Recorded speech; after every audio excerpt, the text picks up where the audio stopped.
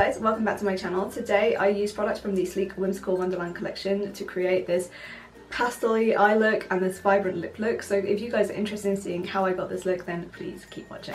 To prime my eyes today, I'm going to be using my NYX Jumbo Pencil in Milk. Just gonna place that on the lid. Doesn't have to be neat at all because I'm gonna blend it out. I just like to blend this up to the crease area, we are going to be placing crease colours there too. This primer is my favourite primer to use with these kind of eyeshadows, just to be able to get more opacity out of them because they are pastel shades. So I do feel like a white primer is definitely the best option with these eyeshadows if you do want to get more colour payoff with them. So I'm just going to take a little bit of this under my eye area as well.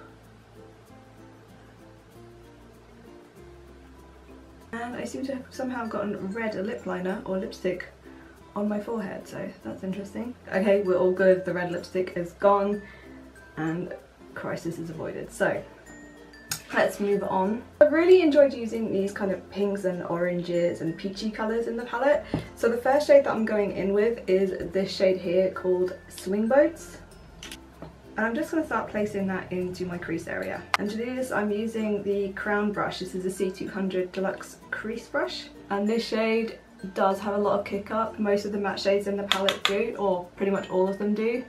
So just make sure to tap off your brush.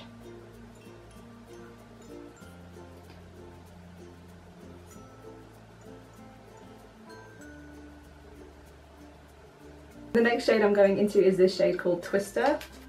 I'm actually going to use my Sigma E25 blending brush to apply this. So I just want it more concentrated in that crease area.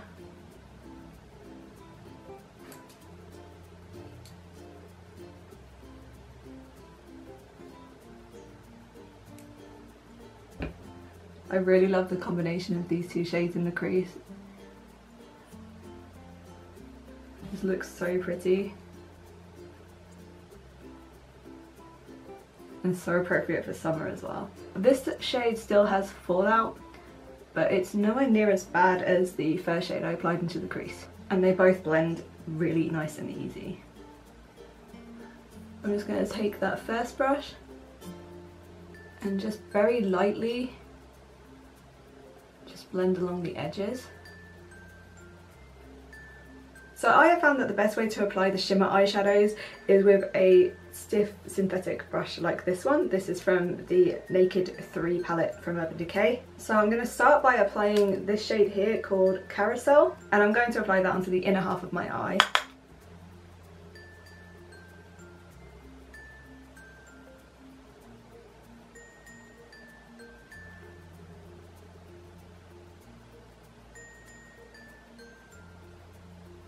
Just wiping that same brush off, and then I'm going to apply this shade here called Loop the Loop onto the rest of my eyelid. And then just using little zigzag motions to blend it in with that lighter shade. There you go, I brought you in closer so you can see what I'm doing.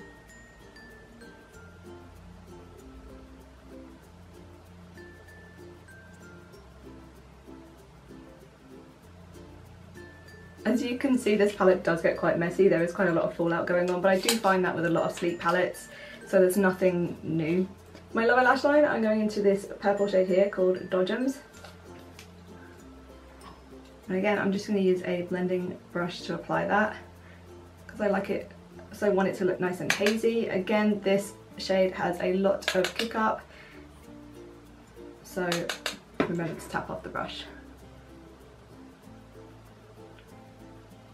This shade does perform really nicely with a white primer. I definitely recommend the white primer for this shade in particular, because I found with a primer such as Painterly or any kind of skin tone primer, like, you didn't really get the purple come through. And it is such a nice colour, so I really want it to come through. It matches my hair really nicely. So, okay, we're going to switch to an E30 pencil brush by Sigma. And I'm going to take this shade here called Teacups. I'm just going to apply that right underneath the lower lash line.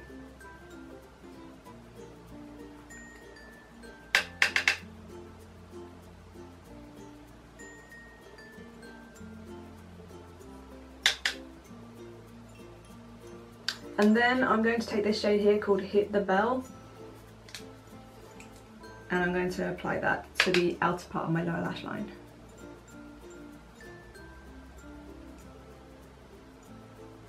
Once again, I'm just taking a little bit more purple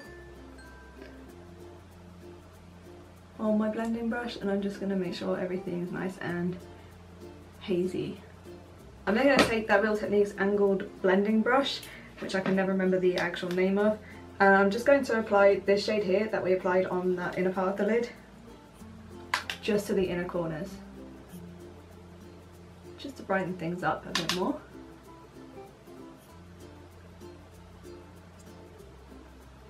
I am going to apply black liner with this. You could leave this really nice and hazy and just have like white eyeliner and add some mascara and you're good to go. I personally love the contrast of pastel shades with a black waterline and a black winged liner, so that's the way I'm going. So I'm using the Inglot number 77 gel liner, which I have been loving. I've only had it for about a month now, but I really like it so far. So it'll be really interesting to see how long it lasts before it starts drying out. And I'm going to apply the eyeliner with the Real Techniques fine liner brush.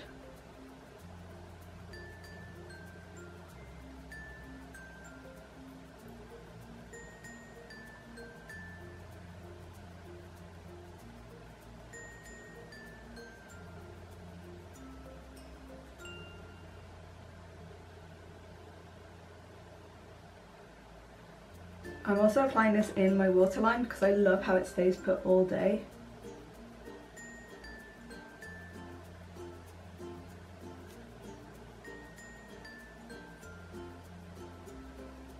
I'm also going to tightline with this as well.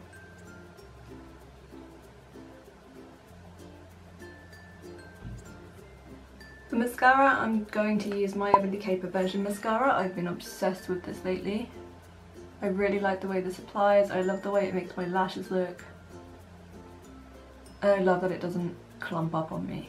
The formula is wetter than I usually like, and it can get a little bit messy, especially on the lower lash line because the brush is quite chunky.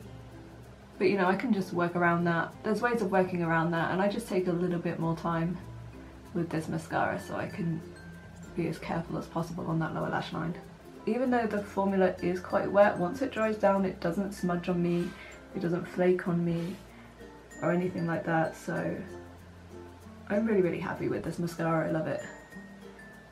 I'll definitely have to purchase the full size once I run out of this. For cheeks, I'm using this Hullabaloo gel blush, and the way I like to apply this is to basically pat this on and then blend it out with my beauty blender. The directions tell you to to use your fingertips and kind of blend it out with your fingertips, but so I'm just gonna basically swipe this on where I want it, kind of fading it up to the back of the cheeks there. And I know it looks really clownish, but seriously, it blends in beautifully.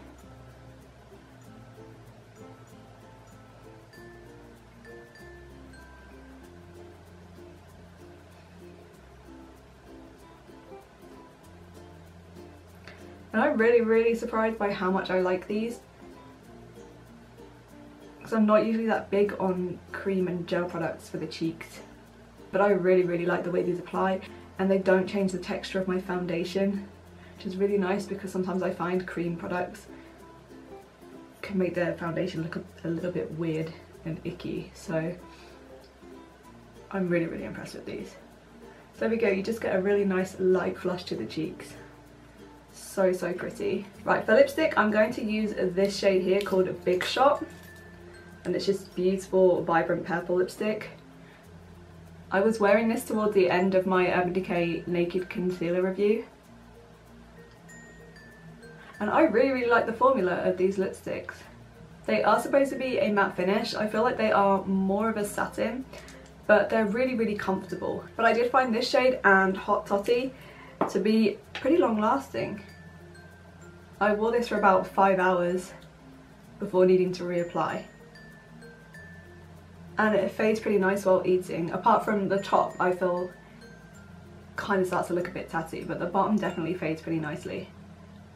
So overall, I'm really impressed with these lipsticks. Okay, for highlighter, I'm going to use my Sleek Solstice highlighting palette. And I'm just taking my Crown C310 Deluxe Soft Fan Brush. And I think I'm going to stick with the candy colours, so I'm going to use a mix of this pink shade and this peachy shade.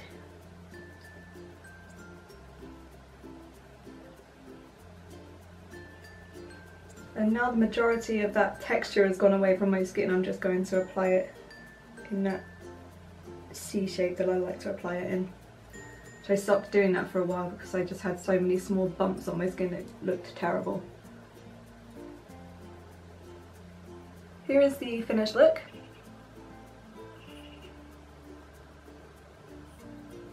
If you guys are interested in seeing the full Whimsical Wonderland collection from Sleek, I will leave the link down below for my review for you guys. And I basically go into detail about every single product in the line. So if that's something you're interested in, please be sure to click on that. Anyway guys, as usual, I hope you enjoyed this look. I hope you found this video helpful in some way, and thank you so much for watching.